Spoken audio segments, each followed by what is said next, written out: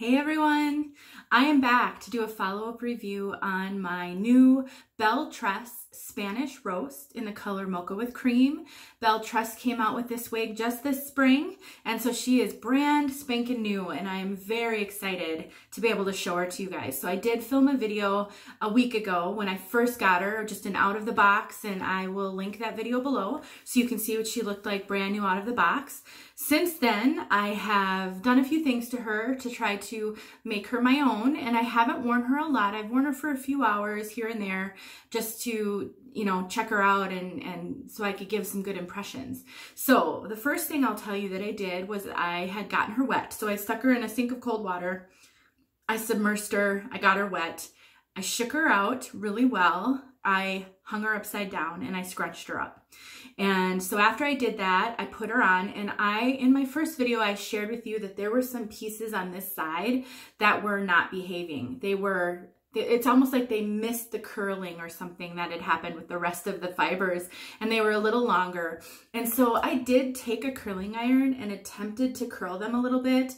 I didn't have a lot of success with that. I think partly because I didn't know what I was doing. And since then I've learned that with these HD fibers, you curl them, but then you have to take them off the curling iron and hold that curl until it cools. And I didn't really do that. But what I did end up doing is I ended up trimming them. So I took these thinning shears, and I will recommend everybody have a pair of thinning shears if you own wigs. And I just took the pieces that were just not behaving and too long, and I took the thinning shears and I took just little pieces and I kind of sliced at them unevenly because I didn't want there to be any type of a blunt cut or obvious that I had trimmed something. And I am not experienced enough. Now I've got it all wonky over there. I'm not experienced enough with styling hair to really trust myself too much with that. I don't know how to cut hair. I don't know how to cut bangs. I can barely curl hair. So that's why synthetic wigs are so good for me. Shake and go, put them on my head, I'm done. And that's more my speed. But I did trim them and it turned out great. And it really solved that problem, in my opinion. And I haven't had an issue with it since, so problem solved. So let me just show you her from all sides real quick. Go to this side and then the back.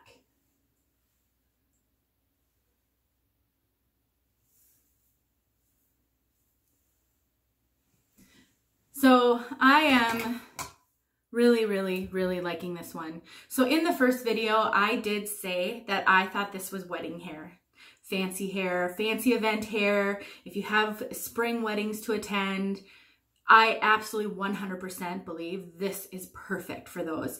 If you're used to hair this length, or if you just like to change it up, this is a unique curl pattern that I haven't really seen. It looks like you took hot rollers and kind of put hot rollers in your hair. I mean, it really does. Oh, now I have a fiber poking me in the eye.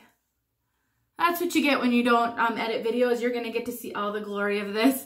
And it's just so cool. So if you're comfortable with accessories, then you can really style this baby. I mean, you can, you know, get some fancy clips or blingy kind of bobby pins, and you can, you know, take some strands and put them up. I mean, I really think you could do a lot of fun stuff with this. She does have a lace front. Unfortunately, the lace front isn't great. So it's very naughty. And I did say that in my first video. And keep in mind that this Mocha with Cream color is very dark root. It's a 2. That's extremely dark. So that is a factor, but you know, that's not, I don't know if any of the other colors would be better. I mean, certainly if you're gonna go with a blonde and not a dark root, you're gonna have a better luck. Because quite frankly, I think it's unfortunate she doesn't have a great root, because she would be really cute in some different styles where you sweep it off your face. I just don't know if you'd be able to do that. I have a pretty high tolerance for dark knots, and I wouldn't be able to do that with her. So, but, you know, to each their own. So I'm gonna take this off and I'm gonna show you the cap because I really want you to have a good sense of this. Now keep in mind, these are heat defiant fibers, HD fibers, but you're looking at someone who has avoided HD fibers like the plague since I started wearing wigs. I just absolutely have been like on a crusade to talk about how I will never purchase HD. And then I got a wild hair to try Lady Latte, which is right here. And I do have a video series going about her to really talk about those fibers and how they wear over time. And I love the fibers. They're so soft. I have never felt hair like this in a synthetic wig ever. And I just love it. These fibers are great as well. So now I'm really rethinking this. So as I do this experiment with Lady Latte to really test the fibers out, when I think about this wig, for me, this is never going to be an everyday wig. This is going to be fancy hair. It's going to be, you know, party hair, date night hair. And so I can't see that being a problem with these fibers because first of all, it's short, so it's not going to rub on any clothing whatsoever. And second of all, you probably won't wear it a whole lot, so it will last quite a while. So if you're looking for something that's a little bit off the beaten path, a little bit more constructed and like you took some time with your hair, this could be a really great wig for you. So let's talk a little bit about the cap. So she has a lace front, like I said. She has a left side mono part. She is wefted throughout. She does have velvet ear taps. And my least favorite adjusters, these. I don't like these type of adjusters because I don't think they stay. And so I am going to have a project for myself that I'll maybe do a video on or find videos to link that where you sew.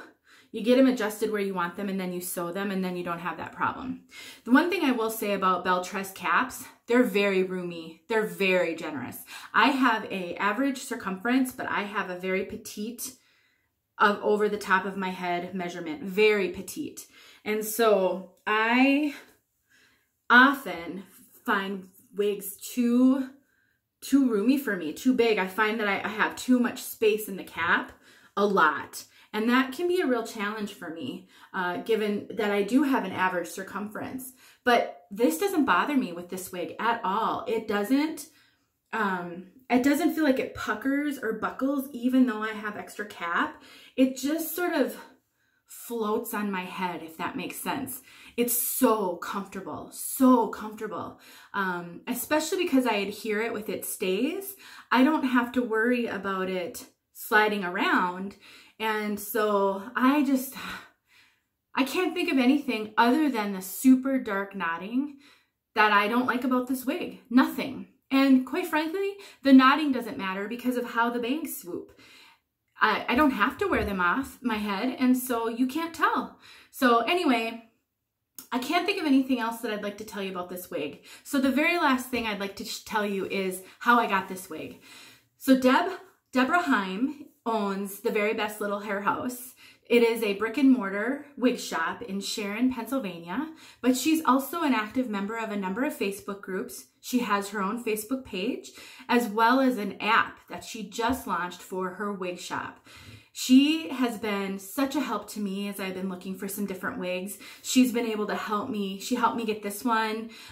She offers great specials all the time. And so I've purchased, in addition to purchasing this one from her, I have purchased a few other wigs.